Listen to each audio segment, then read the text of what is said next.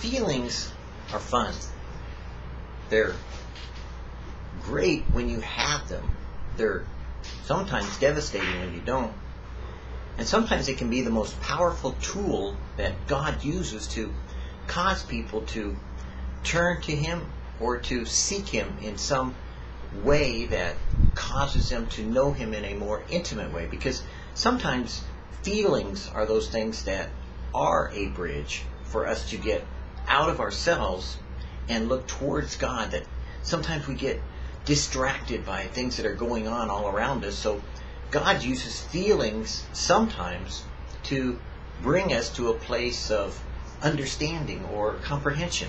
It helps motivate us in our thought process. It helps change us in our emotional balance to focus in on something that's being the direction or the object of our feelings.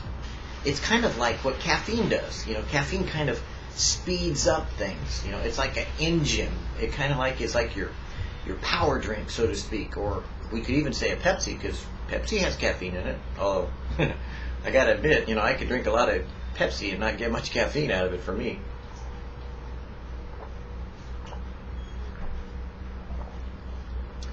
And often I do. But I think I use Pepsi as a placebo. Oh well, such as it is. But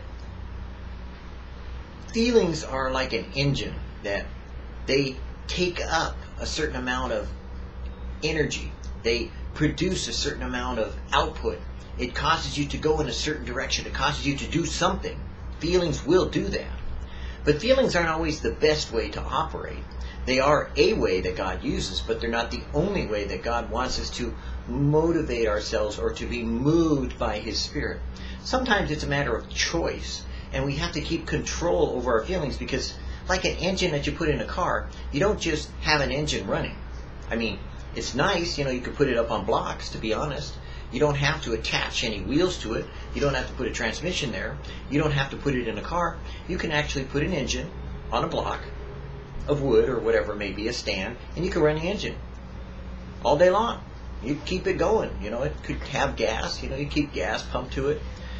You can have it, running. And that's what emotions can do. They can run without accomplishing anything. But you see, an engine was designed to be put inside of a car or inside of a building to generate some type of wheels that are moving, or some type of flywheel to generate electricity, or some way in some power plant to perform some kind of function. And that's kind of what emotions do for us, is that feelings and emotions go hand in hand. And so just like an engine has a transmission, so too feelings have emotions attached with them. So when you have feelings, a lot of times you have to know what to do with them, and that's where faith comes in. Faith is that ability to put the engine where it belongs in an engine block, and put it in a car and have it drive down the street. So a lot of times that can be a very positive experience. But feelings always must be controlled. The engine can't be over-revved, because if you over-rev an engine, you'll blow a gasket. You'll blow a piston right out from its head, the head gasket, or the cylinders. We know that because you probably have done that. Well, maybe not. But we do know that engines have to run within certain boundaries. And those boundaries are what faith does for our feelings. They are the boundaries that cause our feelings to operate in a certain direction. So feelings are good, but faith is what controls those feelings. So your faith must be used in such a way as to control your feelings, not to let feelings run amok and to just take you wherever you feel like you ought to go. Your faith is what generates the direction. Feelings just give you the motivation to do it. Be strong and of a good courage. The Lord is my light and my salvation. Whom shall I fear? The Lord is the strength of my life. Whom shall I be afraid? He giveth power to the faint, and to them that have no might He increases strength.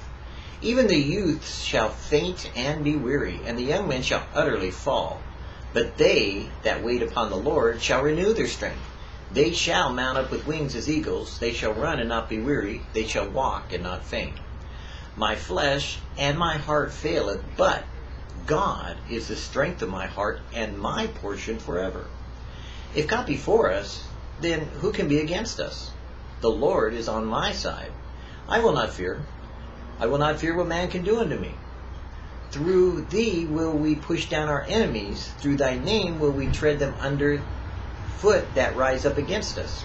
We are more than conquerors through him that loved us. Arise therefore and be doing, for the Lord thy God is with thee. I see so many times people either belligerently doing things because they just say God's with them, so they just go out and do whatever they want, or acting as though God isn't with them because they really don't talk to him. You kind of get a balance of that by way of how people use their feelings to generate that concept of whether God is with them. You see, when they feel good, they feel like God is with them. When they don't feel good, they feel like God's not with them. And that's not what God said. God said, I'm with you in your feelings. I'm with you whether you feel like it or not. Your feelings are irrelevant to whether I'm with you. I am with you because I said I am. That's faith.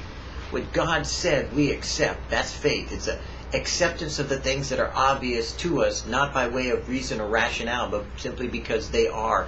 And they have a factual basis that we can identify with our intelligent faith that says, yes, I know that these are facts. I know that this is true, and I have put my faith into that fact. And that's what the reality of Scripture is that we can put our faith in the person who has accomplished and done that for us, which is Jesus. So, because he has, we don't have to prove them or to approve them. We simply have to accept that Jesus has done it. And since he has, we can accept by way of knowing him and seeing how he did it. The same aspect applies to us. We just have to have faith in Jesus that he will accomplish that in us also. So sometimes people get that kind of confused. It's like they want to generate some kind of peace, love, and joy. It's like, oh, I got to feel it before I can do it. No. I kind of had a feeling that I should have. Well, then do it. Either talk to God and get the reality of him speaking to you, or go by your feelings, because, it's an engine and it might be motivating you in the right direction, but me personally, I kind of like doing things when God tells me to, because then I'm not worried about whether I feel like it or I don't. Because you see, some days, maybe you're like me.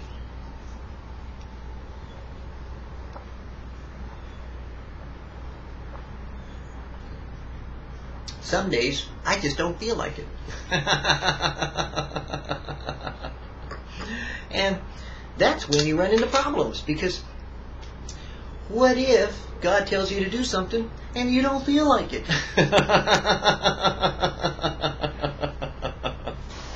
That's where you better have a lot of faith, or you better really believe in grace.